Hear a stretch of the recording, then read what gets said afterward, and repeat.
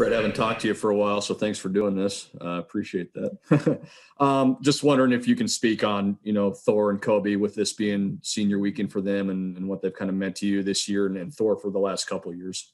Yeah, I'll start with Thor. He was the one guy that we inherited in the program coming back, and I think when you look at everything that he accomplished last year, he was just such a stabilizing force in a very difficult time when you take over a program like we did, and to have to show the leadership and one guy that had played in the Big Ten Conference, albeit not a lot until the end of his sophomore season when he got in there after some injuries and things like that happened, and I thought he took advantage of it. He really has understood and done everything that we've asked of him, and he's just a rock out there. He stabilizes everything when he comes in the game on both ends of the floor. It's been great to see him shooting the ball better as of late, finishing this season on a high note. And, I know, as we all do, that this season doesn't count against the clock. And, we've had discussions with our seniors, as far as what their options are moving forward. Nothing will be determined, until we're done playing these last 4 regular season games and then in the Big Ten tournament. And then, we'll sit down and really go into depth about what the options are and, what will happen with that. But, Thor's been an absolute rock, and, he's great leadership, especially by example, always doing the right thing, and just can't say enough good things about Thor. Kobe coming in as a grad transfer, had 3 seasons where he started at Western Illinois. And, another guy, when you bring in those older players that have been through a lot of the battles, that some of the guys have not experienced, you ask a lot of them. And Kobe's been another guy that's been phenomenal as far as holding guys accountable and getting on guys. His work ethic is as good as anybody on our team. I think he's got a bright future ahead, both those guys in this game. And, we'll see how things go once the season's over. But, I'm proud of Kobe for everything that he's endured, playing a different role than he ever has as far as coming off the bench. And hopefully we can, give those guys something to remember on their senior night. And then Derek, who we will honor tomorrow as well. He's the first person to graduate in his family. And that's big time for everything that Derek has gone through in the last couple of years. And, he's just he's stayed strong through everything that he has had to go through from the sit-out years of transfer and, to have to serve the suspension, which we thought would be reduced this year just based on the crazy circumstances that we're playing in. But, I'm so proud of that kid for, hanging in there and sticking through it all and being the first person to graduate in his family and being a role model for his little brother and, everything that he's all about. So, it's 3 great kids that we're honoring tomorrow as far as players. And, I'm really proud of all 3 of them. Robin Loshett? Well, I guess, I personally was surprised with the Derek Walker news. When did that decision become finalized? And I guess what was the thinking behind not coming back for his senior year? Well, we anticipate Derek, coming back and being a part of this for sure next year. But, again, graduating this year, his mom being able to be in attendance, it's really important for Derek and his family to go through this. And, again, when you're the first person in the family to graduate, it's such an important moment, and he wants to celebrate it, and his mom wants to be here for him to celebrate it as well, and his little brother. So, that's where the decision came on that, and we'll again, we anticipate Derek being back next year, but we really wanted to celebrate the great accomplishment that Derek has achieved this year. Sam McEwen? So when you think about what some of the older players in the program, specifically Webster and Walker, kind of signed up for, and we can ask them this, I guess, too. What do you feel like the lessons these guys have gotten from this experience will be? I guess, in short, the things that you can learn even if you don't win a lot of games. Well, again, you look at Kobe playing at a level where he hadn't played before, and he wanted to play at the highest level, and he put himself in that position with 3 productive years at Western Illinois. And, moving up, again, he's never complained about the role that he's had after starting and playing with the ball in his hands for most of the first 3 years in college.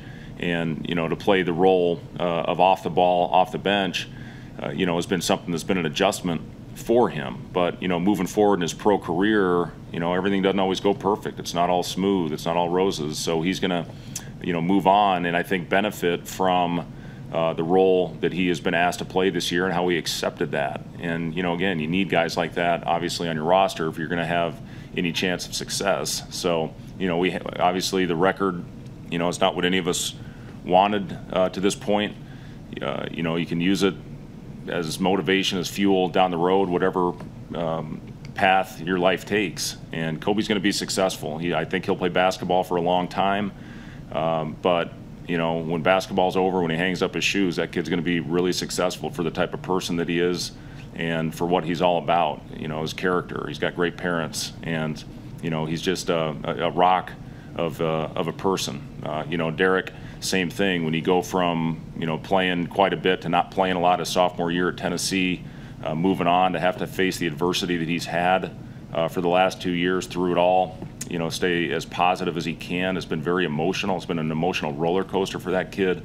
And, to graduate and to do something that's never been done in his family is, something that, he can create a legacy in that family. So, I just, again, love what those kids are all about. And, we'll certainly try to help them whatever direction life takes them. Any questions for Coach? Michael, Jacob, anyone? Robin, go ahead.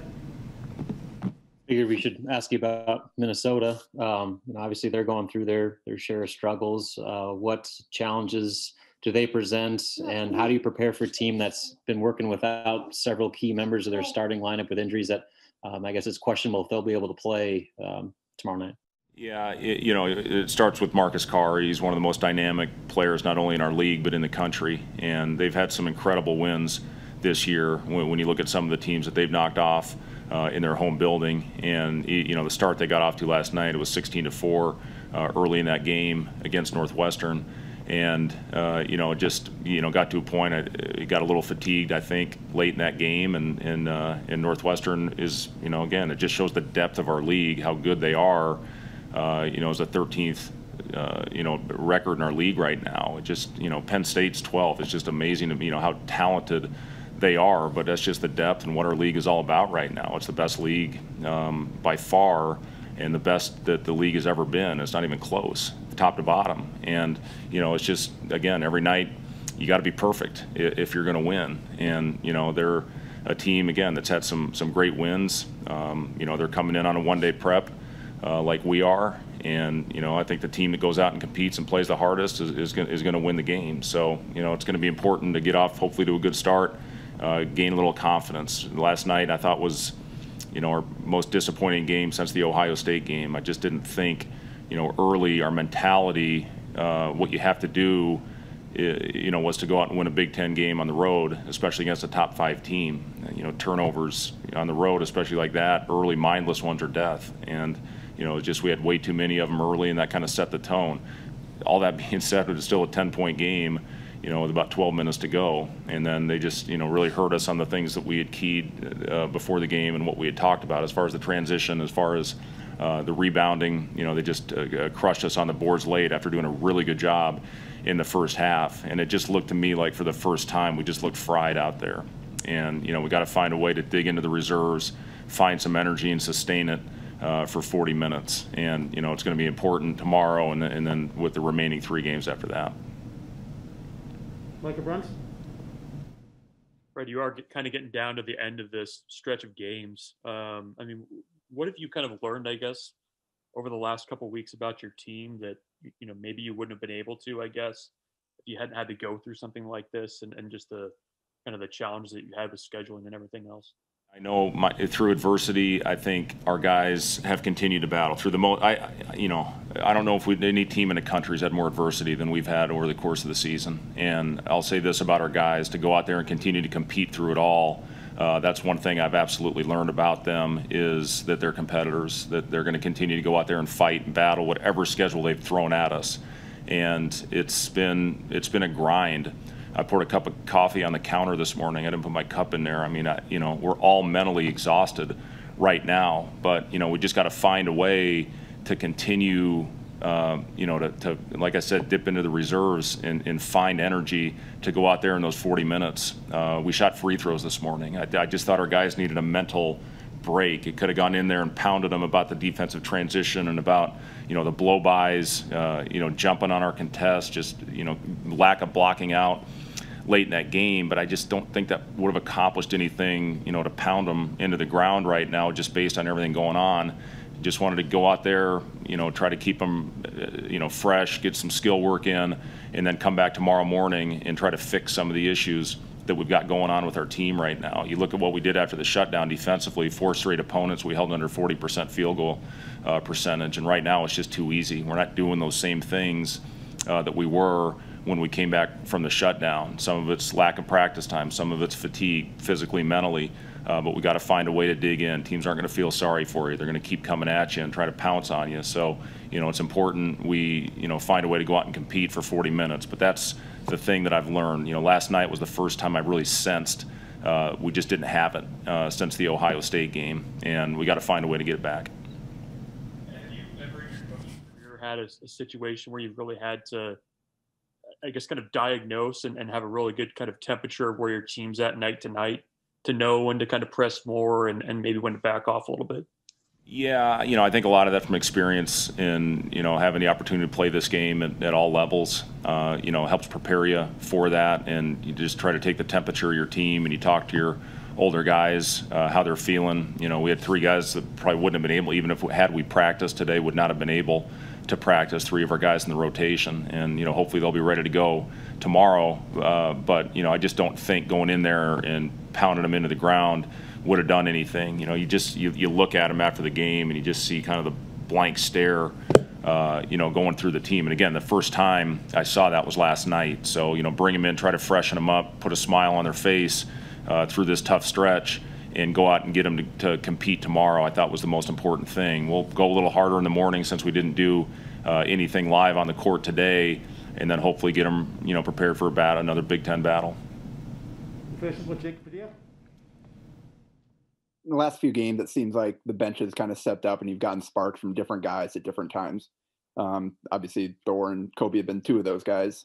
How important has that been, and will that be to this kind of finishing stretch here, getting consistent bench production? Yeah, it's important, Jacob. The starters, they've played obviously a lot of minutes. It has been great to see Kobe and Thor, the way they shot the ball, down the stretch here to help them hopefully have a good feeling, heading into the last part of their senior season. But yeah, you need production. Eduardo has shown flashes of being a kid that's got a really bright future. And his first game was Minnesota when I put him out there, and I think he was a +9 in those minutes. Made some really good passes. His feel, he rose up and shot that 18-footer last night like he'd been shooting them all year. He's a confident kid. We had a free throw contest out there. He made the game-winning free throw on both ends for his team. So he's a confident kid that's going to only continue to get better and better. So it's been good to get minutes for Eduardo and continue to see his development. That's important. It's important stretch finishing this season and certainly going into next season. But we'd like to end it on a high note. If we can find a way to go out and get a couple wins, that I think would do wonders for this team.